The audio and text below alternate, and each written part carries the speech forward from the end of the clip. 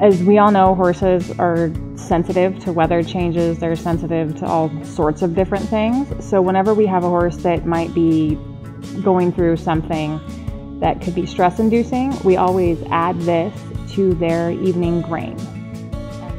And this is my man Jerry here. I call him Jerry Bear.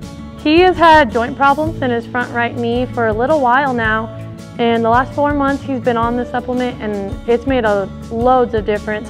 The reason this product is my absolute favorite is because there is no toxic level. You cannot give too much of this product. Capful for Bling and a capful for me. Use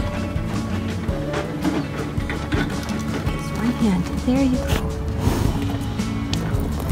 There you go.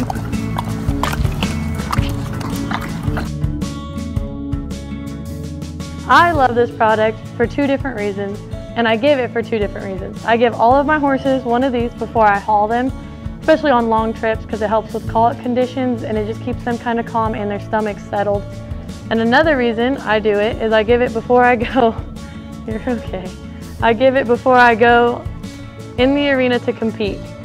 I can honestly say that this has been the #1 contributor to fixing my alley issues. My horse is so confident going in the alley now that I know for a fact that we're going in that alley and that we're going to make a good run. When I started using the Aloe Gut, I noticed a difference. I felt a difference in her. Her demeanor changed, her behavior changed, she enjoyed her job more.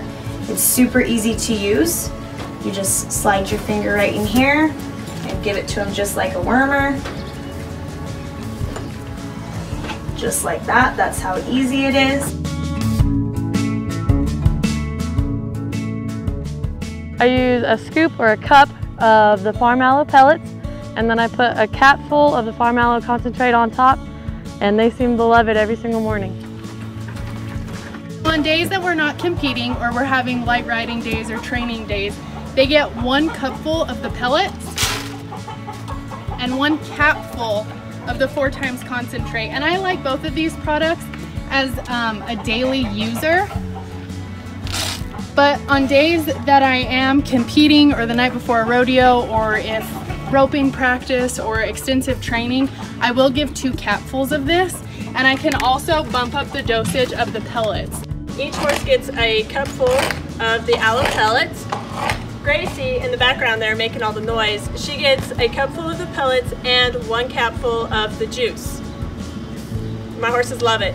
So for Bling's feeding program in the evenings, what I'll do is give her a scoop of Pharm-Aloe pellets, a scoop of her grain, and then I'll get the concentrate